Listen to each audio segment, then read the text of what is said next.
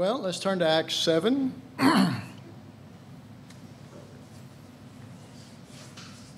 And we want to hear from Stephen. So who knows what the name Stephen means? Raise your hand if you know what his name means. Anybody? Okay.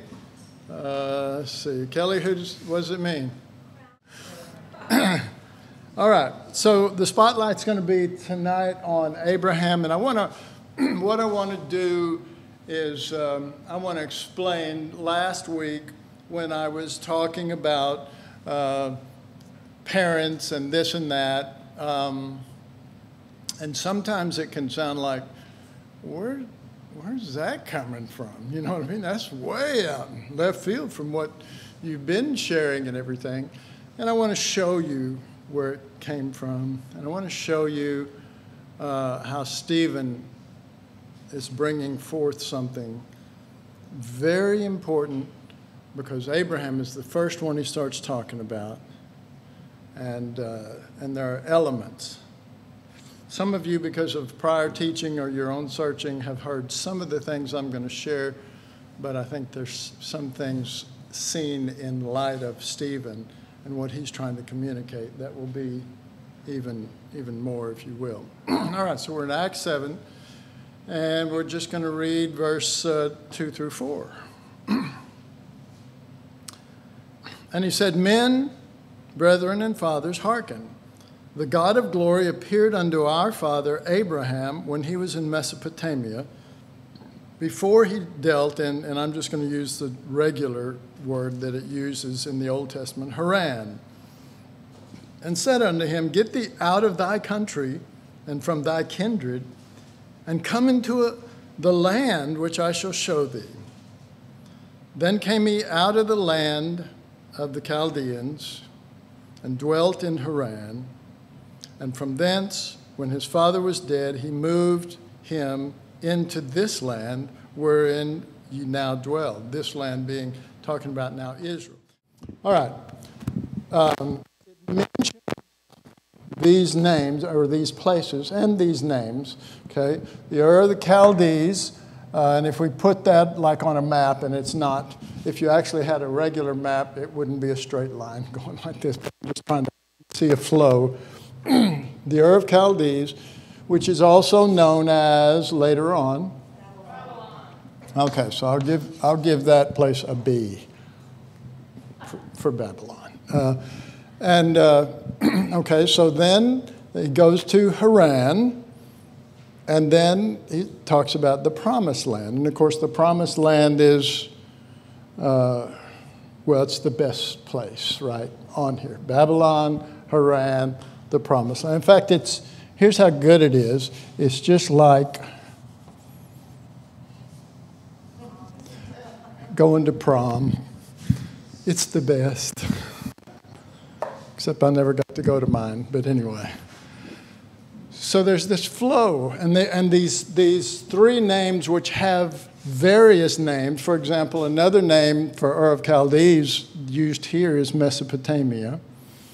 It have a whole bunch of names, but it's basically these three things that are reduced down into 3 verses, all of them within that scope. So when we look at it from where he's talking about, because he's talking about a trail, God appeared to Abraham in the Ur of Chaldees, Babylon. This was his home. Mesopotamia, this was his home. And this is where he was born, and this was where he was raised up to that point. But God appeared to him, and he went down to Haran. So that's a whole nother country from Babylon, okay? And then from there, he's, we haven't gotten into that part, but from there he goes into the Promised Land. And that's a whole different country. And it's a movement that's taking place here. But it's a God-ordered movement. Abraham is just not going on vacation. Abraham is not deciding to take a trip. Abraham while he was here in the Ur of Chaldees, God spoke to him there. Okay, so that there's a little bit to say about the fact that no matter how bad the place is that you're in, God can speak to you there. Some of you know that for sure. And thank God. I mean, because the surroundings are telling us something else. Things feel, and this thing's going in and out, and so am I.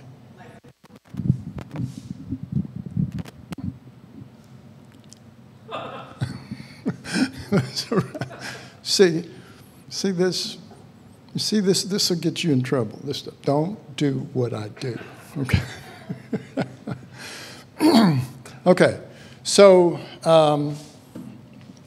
with that in mind, I just read what Stephen said, but I want to read it again now, and I want you to think about these three sections, and this being the basic life of Abraham. Okay? All right. Acts 7, verse 2 through 4. And this is Stephen speaking. And he said, "Men, brethren, and fathers, hearken.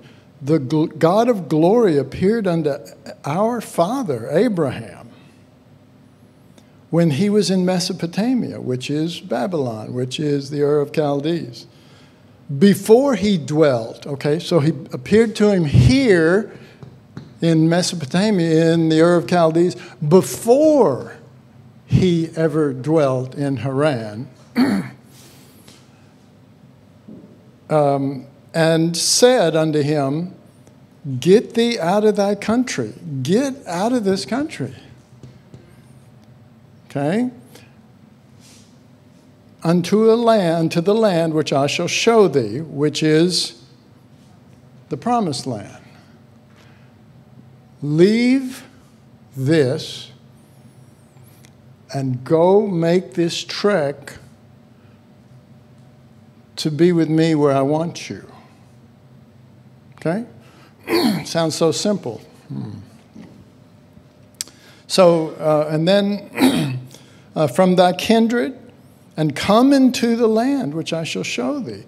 Then came he out of the land of the Chaldeans and dwelt in Haran, and from thence, or from there, when his father was dead, he removed him into this land wherein you now dwell. All right. So is this a history lesson that Stephen, who is a young guy, who is not an elder, he's not an apostle, he's not a big shot. He waits on tables. This is his job. He was anointed for it. He was anointed for it, to do this job. And so he starts with these words, and the crowd is basically, the high priest is the one who asked him, to talk. So this is the beginning of the response to the high priest. But didn't we talk about this? There's the chief of police that's in the temple, guarding the temple. That's not the word it uses. But there's all of the priests and all of the religious people and Pharisees. In fact, there's one particular Pharisee there named Paul, or Saul of Tarsus, who is not yet Paul. He's there. And sometimes we forget that. And when he says these words, I'm sure that they're all going, "We know this. This is common knowledge. This is baby stuff, So I want to just give you a little background now of this portion of the story. The father, and again, you know this too. So you can sit there, and as I do it, you can go, "We know this." But I think there's maybe some things we haven't really grasped in the process. In, what is it, Genesis? I thought I marked that down. Yeah, Genesis 11.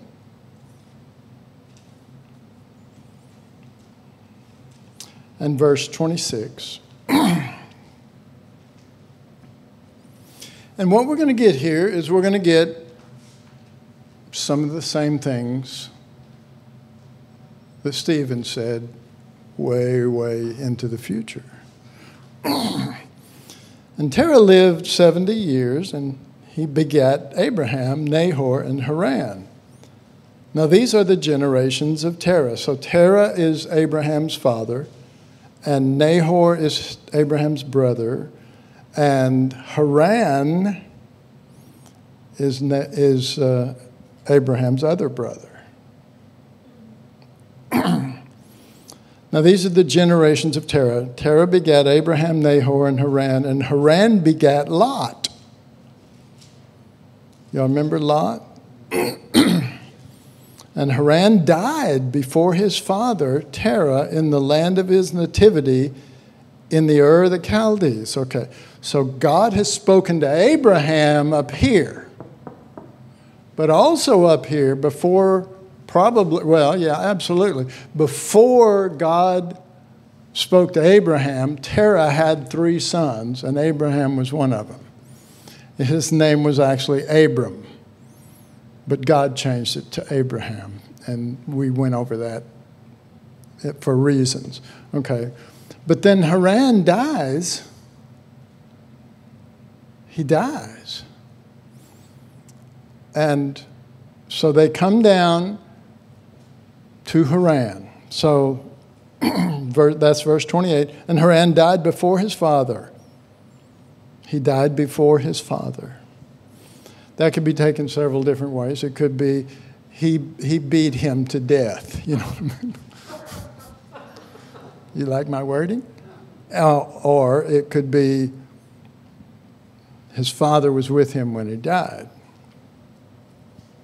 In Babylon, in the Ur of Chaldees.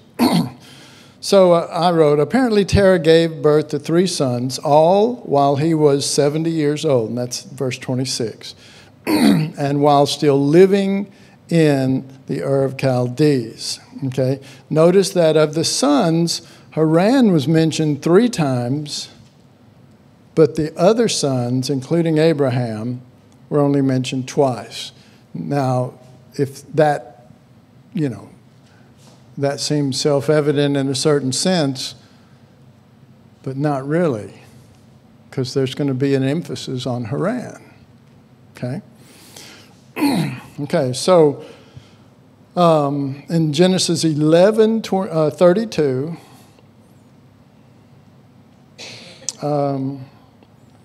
and the days of Terah, I'm just skipping a little bit here, and the days of Terah were 205 years, and Terah died in Haran. And he lived to be 205 years. Terah died.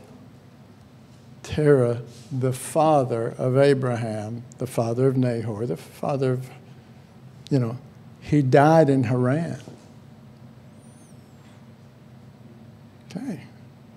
Now, all of this, if you see, I know it's not a great chart, but I took the time to show this because there is an importance in this, because basically all what we're talking about up to this point is what Stephen said. And Stephen's not just a historian. He's got a point to make from the very beginning that's going to filter down to everything. And he talks for a while, doesn't he?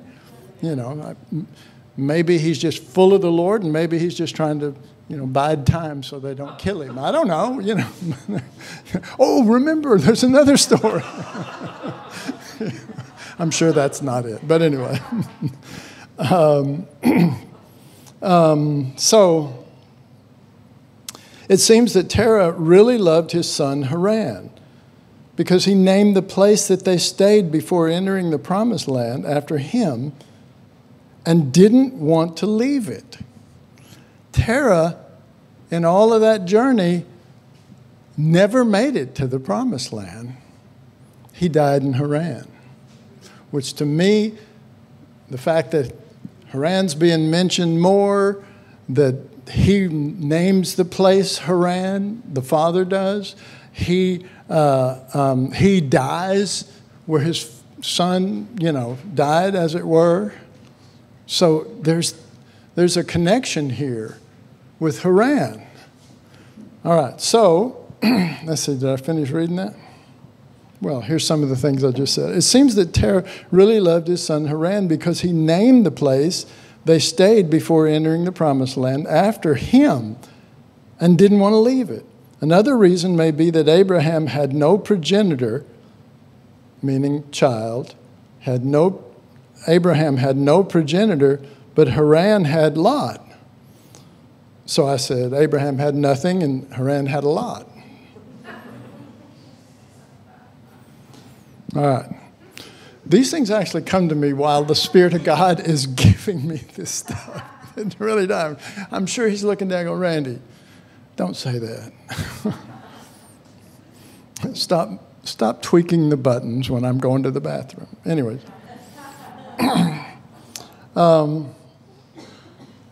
So I want to talk about the call of Abraham now.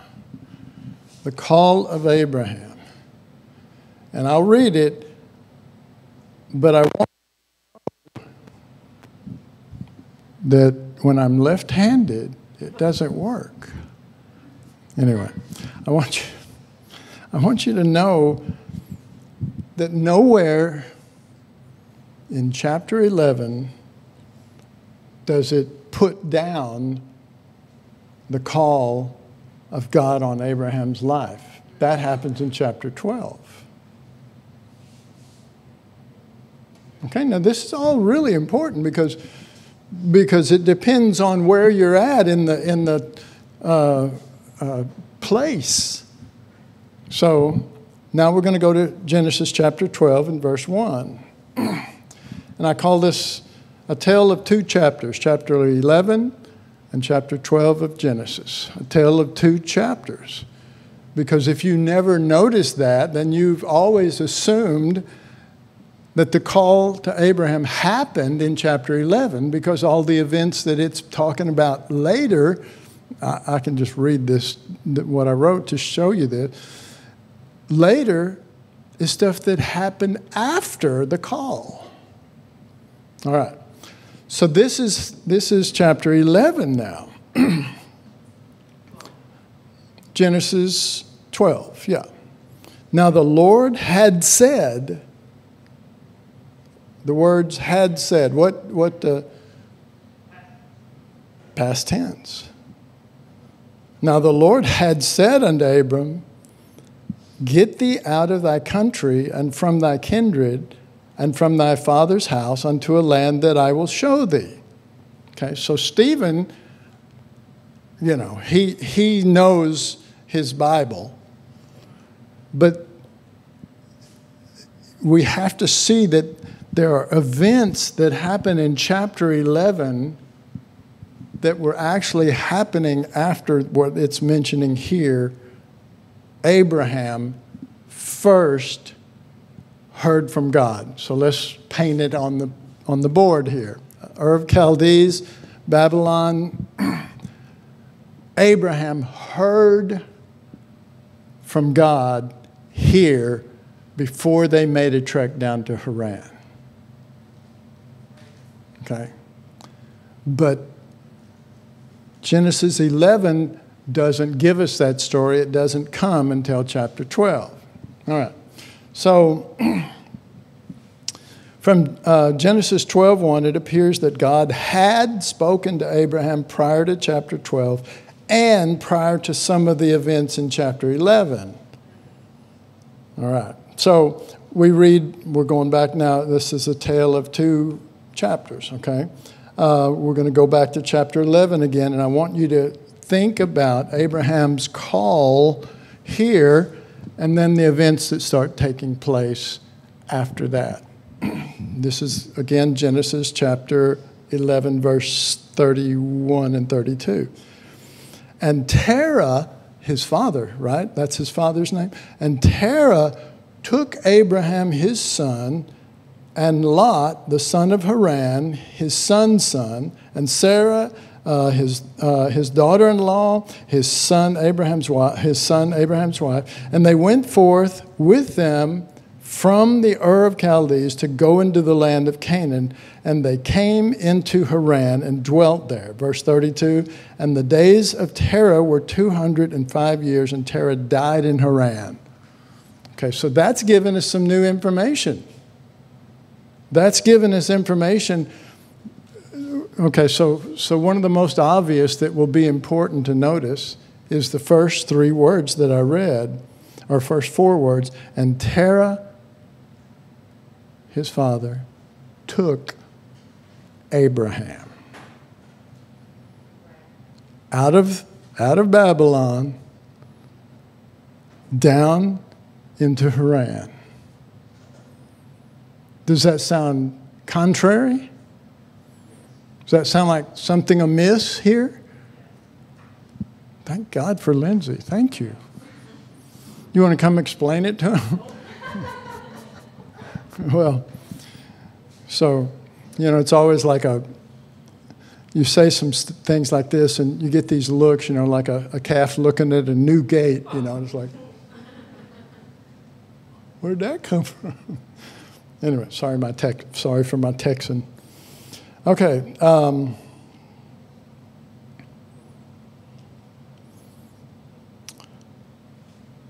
So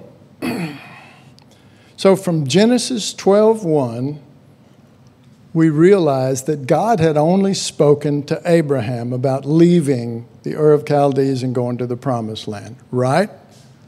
God had only spoken. He didn't speak to Terah. In fact, how did I write that? And no record of his father, Terah, ever hearing from God on any level. But to Abraham, God clearly told him to leave his father's house and go to a land that he would show him. Right? So then, anybody have a question? I have it.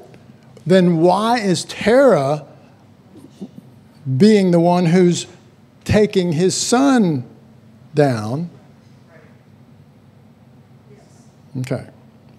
So, in light of that, let's reread Genesis 11:31. And Terah took Abraham, his son, and Lot, the son of Haran, his son's son, and Sarah, his daughter-in-law, and his son's Abraham's wife, and they went forth with them from Ur to the Chaldees to go into the land of Canaan. To go into the land of Canaan. Terah is in charge. The father is in charge. But into the land of Canaan, and they came unto Haran and dwelt there. Okay, so Abraham hears from God. He probably tells his father, probably tells his family. Who knows how much time passed, because Terah lived to be 205 or something like that. Anyway, and so after a while, Terah takes them down to Haran, and he stops there. He stops there. The Promised Land has not been breached, if you will, in a good way, yet. Hadn't got there. They're stuck. They're stuck. And I believe they're stuck because Abraham named this place after his son and didn't want to leave the son that died. And I've shown you already some things that would back that up. So, and they came unto Haran and dwelt there. So my writings. But in verse 31, chapter 11, it wasn't Abraham obeying God, but Terah who took them from Ur of Chaldees It wasn't Abraham obeying God. All right, you say, what does all this have to do with anything? It has to do with what Stephen's going to tell you about this story. That's what it has to do with. Stephen's going to say something that's going to really make them mad. And he's going to point out stuff, just like I'm doing here. He's going to point out stuff. Wait a minute. Y'all aren't Pharisees, are you? Come to think of it. Or I'll be just like that song that she just sang. I want to be still. Okay, I was kidding.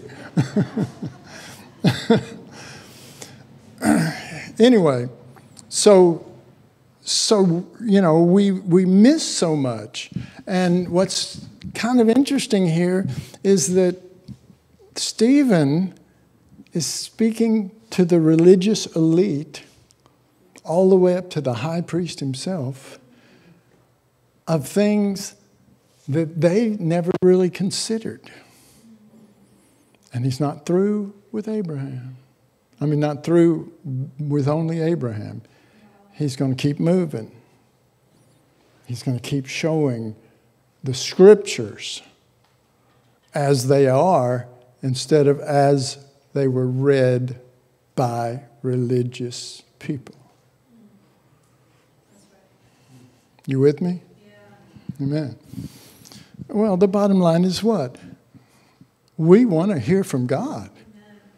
You know, it's easy to read the Bible and say, oh, I remember one time Randy or somebody else preached on that, and, you know, it's a good sermon or whatever. Good sermons is not what God's trying to impart to us. He's trying to impart his heart. He's trying to impart his view. He's trying to impart, it's so much so, this song that as he sang, trying to impart his pattern, his way, he's trying to bring forth something that's connected and alive and not just a bunch of religious people that can spew scriptures and do so wrongly, if you can say it like that. Not really giving, just kind of making a story out of it instead of seeing what the real issues are that God sees. So in verse 31 says that when they left the Ur of Chaldees, the destination was meant to be Canaan, right? It was meant to be Canaan. Even with Terah taking them, you know, he must have agreed and said, yeah, let's do it. I'll lead. I'm the dad. Okay. Well, I had a dad, and he led, but it wasn't so good. No. Let's hear from God. Let's hear from God. Verse 31 says that when they left the Ur of Chaldees, the destination was meant to be Canaan, not Haran. Haran, his son, was so important to Terah that he named it after him and wanted to stay there. And did stay there. And did die there. So if Terah really had heard from God, and again, there is no place in the Bible that says he ever heard from God or ever had any kind of contact with God, then he would have pressed on. Or at least should have pressed on. But he didn't. He stayed there. Okay? So,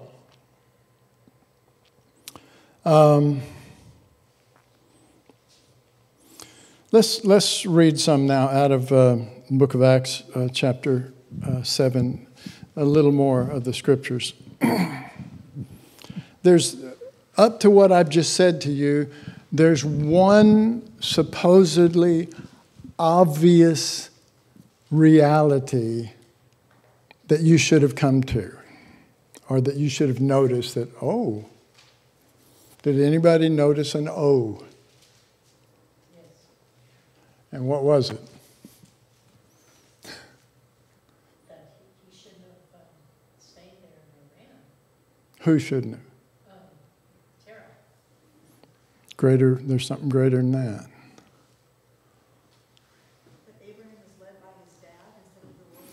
Okay, so let's shorten that. But yes, let's shorten it.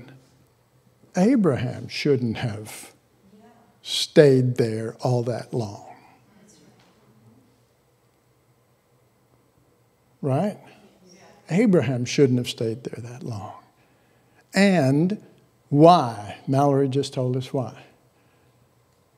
Because he was following his dad, not his dad. May I point up to the Heavenly Father? To the Father that's trying to lead us into something. And he's listening to his dad, and that's causing him to miss what's really there. Okay, we're not finished. We're not finished. And don't anybody say any scriptures in advance of this. Okay. I don't trust you. All right, Acts chapter 7, verse 2 through 7. And he said, this is Stephen.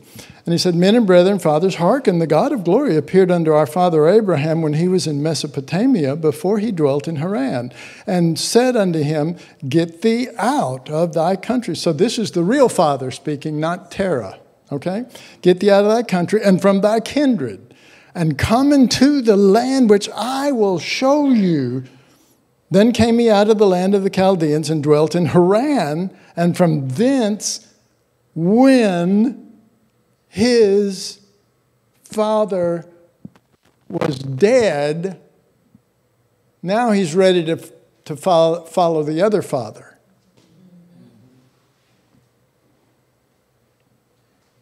You see it? Okay, so I know you're assuming that I have a horse to whip, something that I have stuck in my craw about this or that. I don't. This is, and we still haven't hit the nail on the head yet here, this is Acts 7. I didn't really choose to do this book in the first place. And God is enlightening my eyes to Stephen, things that I didn't see before. So let's look up some more. Then came he. Okay, so I'm going to read verse 4 again. Then came he out of the land of the Chaldeans and dwelt in Haran, and from thence, when his father was dead, he removed him into this land wherein you now dwell. This is Stephen talking to these Pharisees. And he gave him non-inheritance in the land wherein ye now dwell. And he gave in it, no, not so much as to set his foot on. Yet he promised that he would give it to him for a possession and to his seed after him when he as yet had no child. Okay, so I read the whole thing. Now I want to just connect verses that are already connected, and I want you to listen and tell me if there's not a real connection here. Okay, this is verse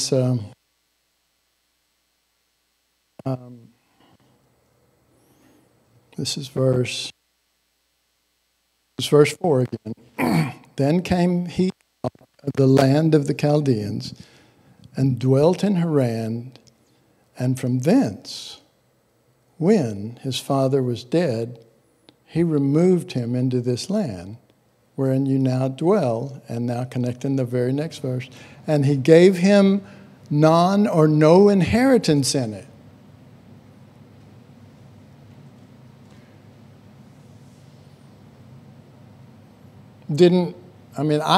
I knew that for a long time, but did you know that? That not any place that he put his foot.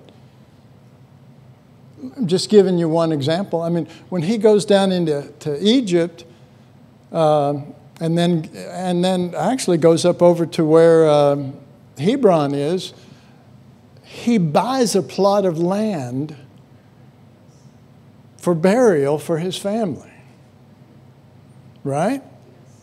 He paid for it. God didn't give it to him and then say, everybody else stay away. He paid for it. God never gave him the inheritance up to that point. Now, we will continue after this class to read what Stephen has to say about it and the progression of it. But it must be understood, or you won't understand anything that Stephen's trying to talk about. You must understand what happened here. And what happened here, in this case, was Abraham's father kept him back from going and reaching the place that God wanted him to do, and still cut it short. Now, I'm not going to say something to give you hope right now, because that's the Holy Spirit. We'll get into that next. But you have to understand that God is our Father, and that we're not just listening to a God somewhere up there, and we're not just involved with the Supreme Being. Oh, the Supreme Being told me to come and do this and that. No, this is God our Father, and this is Jesus our life, and this is the Holy Spirit, whose one main job is to open this kind of stuff up to us so that we can see His heart and the way the Scriptures are written in His eyes, and in so doing, follow Him. And in truth, I'll just tell you, personally, Abraham never did possess the land, but he did, but he didn't. But personally, he didn't. Would he, had he shot straight down? Would he? Have he heard from God and said, let's do it and go down here to the promised land? And so he'd have come. He wouldn't have spent all that time in Haran. He wouldn't have spent all that time messing with that stuff that, that Haran was about. He would have gone all the way with the Lord. You ever heard that term before? Go all the way with the Lord. Well, this is not a... So Stephen is not trying to discourage the high priest and the Pharisees and the other priests. He's not trying to discourage them and them go, what? So is it possible that we won't? Like the high priest is going, huh? You mean I'm not going to enter in? He's not trying to discourage him. He's trying to show him that this is just the way that this story is. God is this way. And he's saying, look, when you started fooling around with those areas, then you quit your journey. You quit your journey. And when you got ready on the basis of some other thing than me and my calling and my hope for your life and what I want to do, you'll never experience that in that way. Is Abraham one of the greatest men of the Bible? Yes. Is he? Is the story? Does it end with the cross, with him offering his son? What do you think of that? He's sitting there going, God says, offer up your son. And he's going, I am not going to hold back.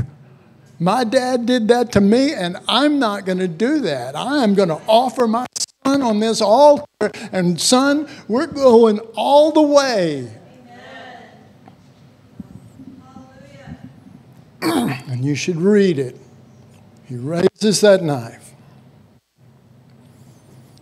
with Isaac, laying on the altar. And God said, hold up. He says, now I know. I'll let you read the rest of it. huge.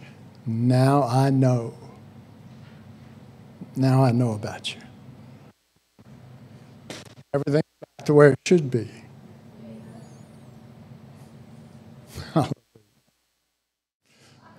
All right, I think that's a good stopping place right there. Oh, gosh.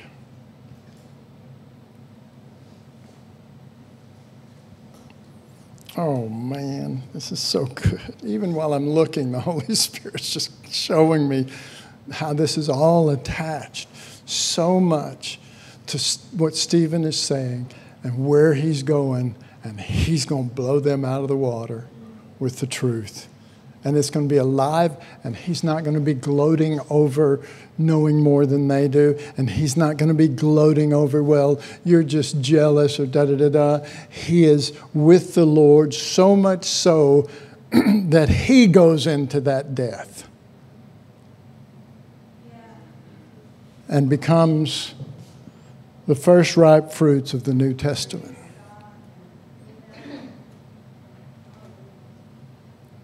Going up to the Lord. We just thank you for the heart that you had in Stephen to put these things down for us, and there's so much more. To put them down, and each story, each one, each portion having its own piece to the puzzle. Masterfully by the Holy Spirit through Stephen, being laid forth for our, not just our eyes, for our hearts, that we might see as Stephen sees, that we might see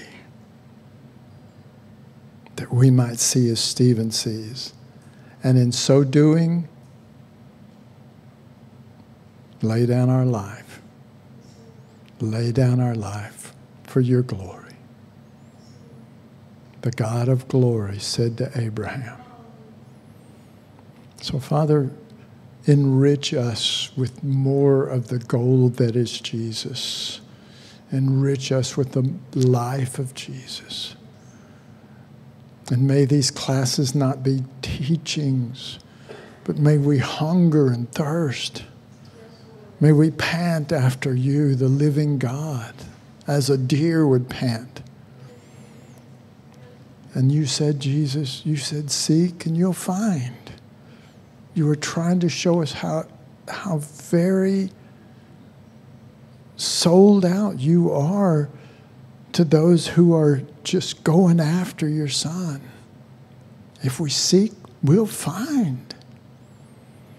So, Father, may we not seek the testimony of the Pharisees and their version, but may we seek from the only ones who were there at the time, Father, Son, and Holy Spirit. Explain these verses to us in Jesus' name. Amen.